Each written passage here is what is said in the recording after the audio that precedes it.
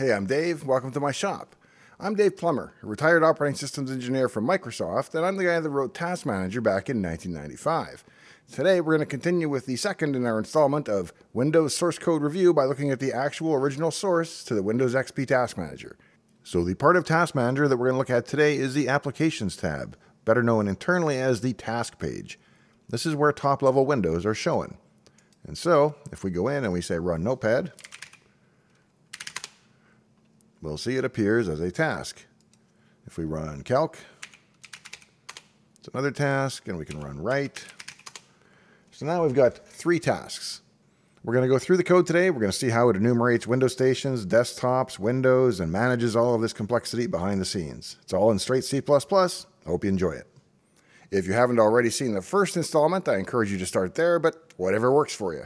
Make sure you're subscribed to the channel either way and turn on all notifications for the channel so that you don't miss them in order as they come out, because they will make more sense in order. Are you subscribed yet? Today we're going to look at the task page. This is the page that represents every running top-level window in your system. So if you start Calc and Notepad and Write, you'll have 3 tasks running.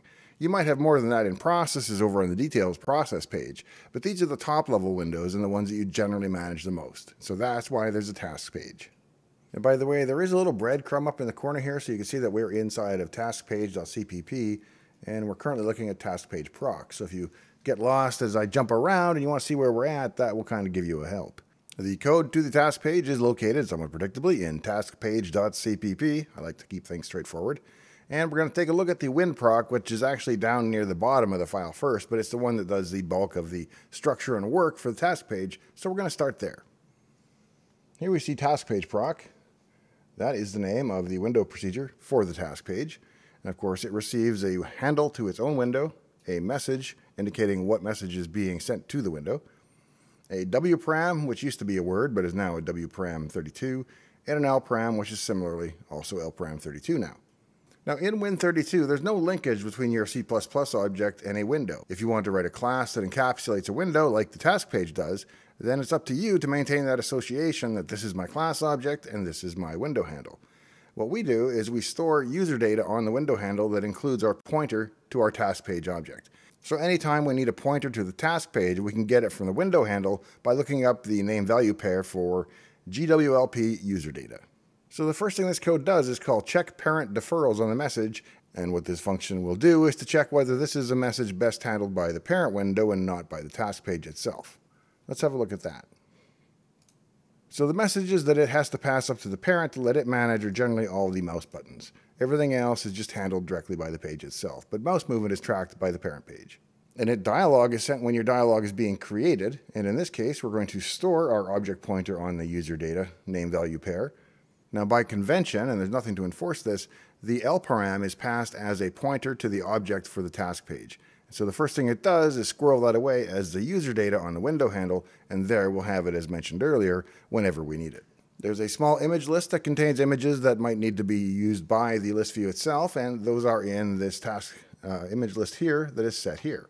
One style point was that I wanted the selection to be persistent even when you weren't actually activated. One theme you'll notice running consistent throughout Task Manager is that I wanted everything to work pretty much equally well with just the keyboard and not the mouse, because I figured power users would just bring it up and then use the keyboard to move around. So one of the things that I did was to ensure that the selection is preserved when you tab away from the list view. And that's done with LVS show cell always by turning it on in the extended style, in just the style of the list view itself. Apparently there's a system policy you can turn on to turn off the run dialog, and that is enforced here. It just grays it out if it's not possible. I suppose you could write your own program to enable that menu, and that would probably work around it, but I don't encourage that. Next, we're going to subclass the list view so we can modify its behavior. Let's see what kind of madness we cook up in that one. Okay, it's going to set the window long pointer for the WinProc, which is, it's going to set the WinProc for this window to be our list view WinProc function. Let's take a look at what it handles special. So if you change the system color, you want Task Manager painting to reflect that immediately, and so this immediately, as soon as a system color change comes through, goes and recreates the brushes it needs to do its painting. To reduce the amount of flicker seen, I make a change where I only erase the area of the list view which is not held by items. So since I know I'm going to paint the items anyway, why erase them first? We'll go back to subclass list view, and from there we'll go back to the WinProc for the task page, which is where we were, and we were looking at init dialog. that is the end of init dialog. We saw these shenanigans on the main page where we go in and we intercept left mouse button down and left mouse button up, and we check to see if it's in the client area, and if it's in the client area and we're in the widget mode that has no borders, then we allow you to drag the window by grabbing the client area. And so we lie and say you've actually grabbed the caption area when you click on the client area. If a command message comes through, it's handled right here. These will be things like menu items. Let's have a look. So task page handle WM command has a switch that looks at which menu item is being sent. If it's find process, then it's going to get a list of all the HWinds that are currently selected in the list view. And we'll see how it gets this later, but for now, instead of just getting a list of list view items, it's coming back with a list of window handles that are represented by the tasks that you've selected in the list view. Now, rather than having the task page and the process page share some interface directly in between them, and they just use a window message to do things like when the task page wants to go to details for a task. So if you do that, it just sends a message to the process page that says, hey, go find this window and look up what process it is, or maybe it passes it by process ID. So it says, go find this process ID and select it in your list view, please.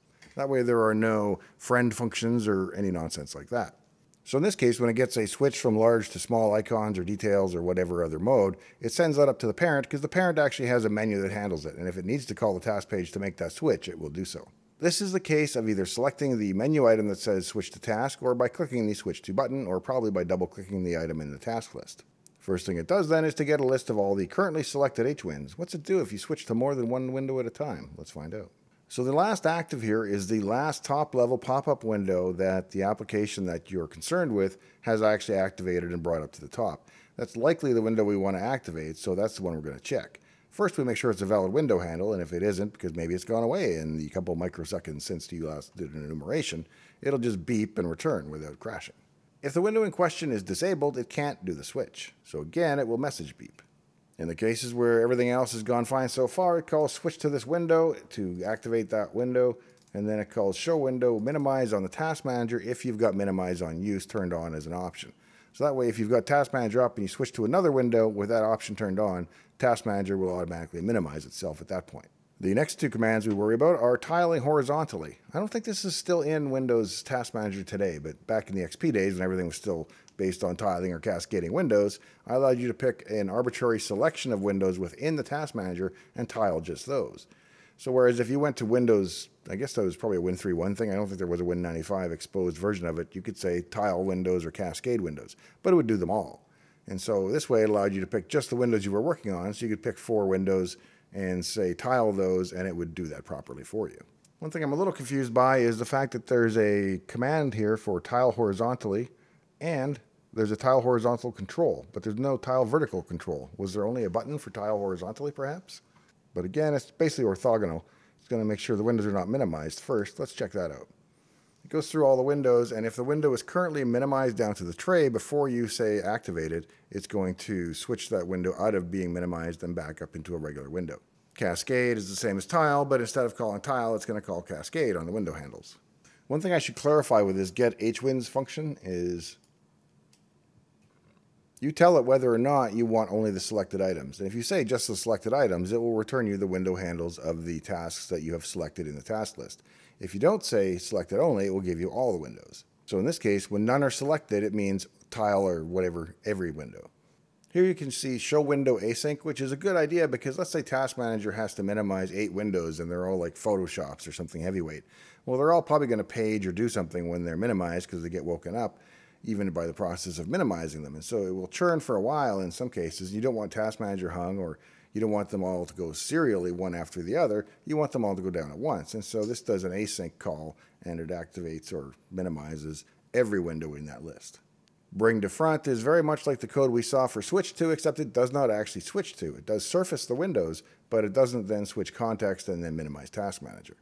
Now, if you've noticed that the end task option on the task page is kind of weak sauce, that's because it's calling the end task, which is far more polite than end process. End task will send a close message and eventually report your window is hung and perhaps ask if you want to end now. You'll get that workflow, but it's not going to just kill the process, which is something you can do in the details page. So if you need to do that, you do the go to process by selecting the one process you want, go to details, and then kill the process if you really want to be hardcore. So now that we've handled WM command windows, we've got to take a look at notification messages. Those are messages that come through from things like the list view itself saying something has happened in the list view that you need to know about, so I'm going to notify you. And there's a special function, handle task page notify, that handles these by itself. So if you double click an item, it's going to have the same effect as switch to, and that's how that's handled here. So when it gets a double click, it simulates it by sending a W command for the switch to command. One thing to keep in mind is that the Task Manager display is pretty dynamic, so it refreshes probably at least once a second or more often depending on how you've got it set. And of course, things can change from second to second. Processes can come and go. So if you've selected 4 processes and then one of them goes away, this code has to account for that by looking for the item change notification and seeing if the number of selected items is any different than it was a moment ago. And if it is, then it knows something has changed and it has to update its UI state, so it will call the update UI state. Let's look at update UI state. This is a pattern that I used a lot in my code. I don't know that I ever saw anybody else. Maybe it's really common. But what I do is I let my app run, and then before I refresh and render it, I go through and I update the state of everything based on what's selected or what controls are activated and so on in the UI. So rather than having, say, a radio button change the visibility of something else, I will just go through and in one pass check each radio button and what they're responsible for and do the entire UI layout in one pass.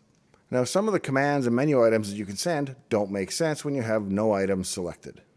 So let's see. End task, can't do that on no tasks. Switch to, can't switch to no tasks. So when you have no items selected, it's going to go through and it's going to disable the end task and the switch to options.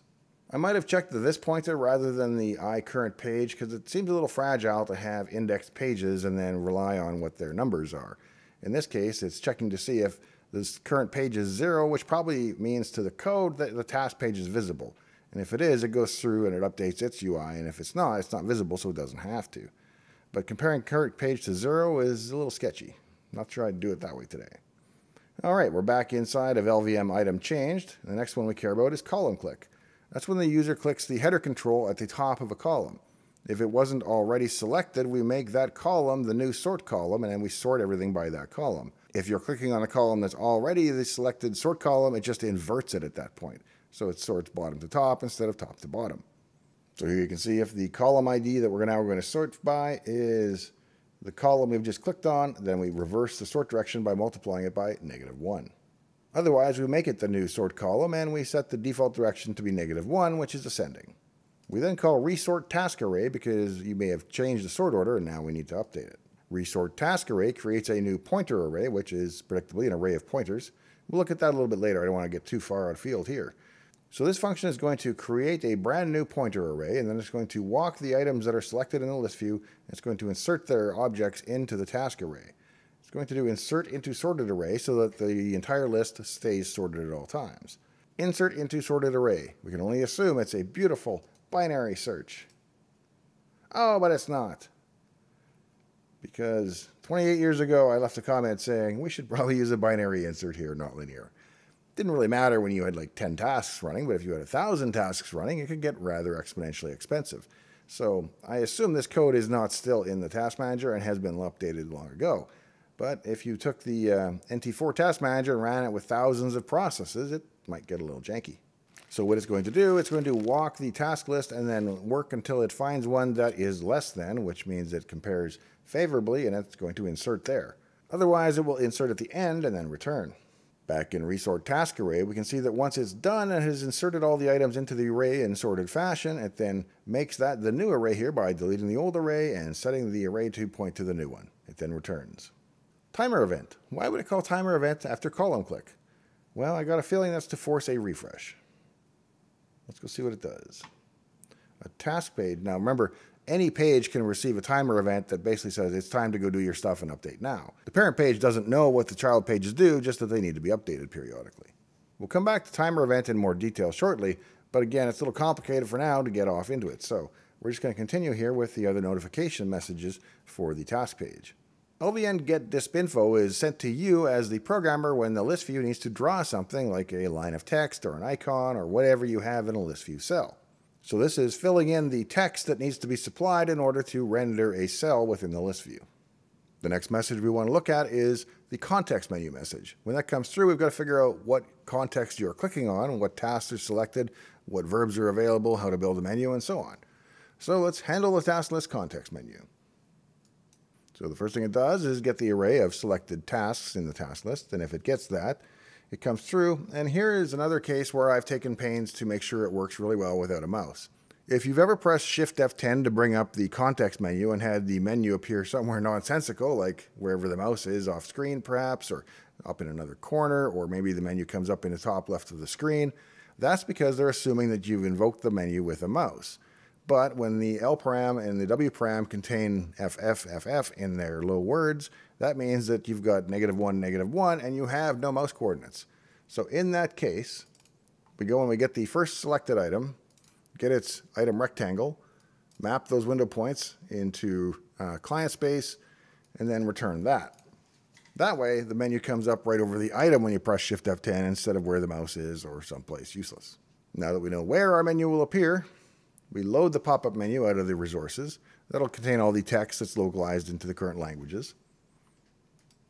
And if we successfully loaded the menu, we're going to set the default menu item to be switched to. That way, if the menu is just dismissed with enter or with space or whatever the default is for menus, which I don't recall at this very second, your default action will be switched to. Like before, we have to do some preparation depending on how many items you have selected. So if you haven't selected at least 2 items, cascade, tile, and so on don't really make sense, so those are disabled. Bring to front is enabled only when you have exactly 1 item selected. Before we track the menu, I do a pause here. And the reason I do that is because I found that otherwise, if you started to do a track pop-up menu and then you let the task manager refresh in the background, now your selection is jumping around underneath your menu. So I pause it when the menu comes up, and we clear it, the pause, when the menu goes away. And we can see that just up here. When we go back, menu select, when you've selected an item, which can be, of course, -1, meaning you didn't select any item, we unpause. The next message of interest is WM size, which indicates that it's our time now to go through and size all of the child controls that are within the task page. So let's go to size task page. It gets the client rectangle, and it does a begin defer window pause, meaning it's going to do a whole batch of window sizing and moving all at once. And we're going to build up a list internally and then let it run through them and do them all at once. It's not, as I said last time, it's not really atomic, but it prevents you from getting the situation where you do one window and the next window and then the next window and the next window, and they're all painting and animating and causing flicker. The way the sizing code here works is that it anchors everything off of a master control, which is the run button, which is, I believe, in the bottom right. As you size the window pane around, you'll see that the control in the bottom right moves, and then that control is used to anchor everything else. So the first thing it does is to calculate a delta X and a delta Y that represent how far the run button has moved in whatever direction. So let's look at sizing the list box. It goes and gets the window handle for the list box. It gets the client rectangle for the list box and then maps those coordinates into window space for the desktop as opposed to for within my window. We then figure out how big the list box X and Y should be, and then we size it accordingly without moving it, changing its Z order, or activating it, because all we're ever going to do, because it's always anchored up at the top left, is change its size. This makes that more efficient. To give you the most usable space, it looks like it backs off the width of the status column, which is on the right-hand side of the task page, and then gives you a column which is everything but the status column. So it makes use of whatever desktop space you do have within Task Manager to make the default 0 column the biggest one by default. So it expands or shrinks depending on the amount of space available to it. Now we have an array of task controls. Let's go take a look at that. Just 3, switch to, end task, and run. Those are the buttons.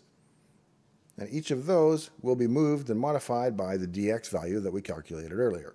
So as the run button moves, the other buttons will chase it and follow it equally. And at the very end, we call end defer window pause, which then goes through and does them all at once. Back in our task proc page, we'll take a look at on settings change. This is whenever anything interesting changes about the system, like colors or settings or schemes or anything else like that. You're going to see it's going to go through, it's going to remove the image lists and rebuild them. It's going to load the default icons again and then force a refresh. If it receives a system color change, it's going to pass that on to the task list as well so that it knows to change its color as needed. So this is a case of message forwarding off to a child window. One of the more complicated things that the task page has to do is to manage columns of the list view. Let's see how it adds columns to the list view when the list view is created now. That's what the setup columns function is going to do. It's going to get the window handle to the task list itself. It's going to delete all items that are currently in the task list. It's going to delete all columns that are currently in the task list. That's going to go through and add all the new columns in the current order in the active task column array. And that is a list of column identifiers that tell me the things I need to know, like how that column is formatted and so on. So if we go look at the task column defaults, which is an array of column descriptors that you get out of the box before you've changed anything, we can see there's a format specifier saying the text should be aligned left in each of these columns, and then a default width, and just a comment with what column that applies to. We then insert the column, continue our loop, and proceed on. Now you might remember when we looked at the CPage class that one of the things that a CPage has to do is to be able to initialize itself, and this is the initialize function that implements that for the CTask page.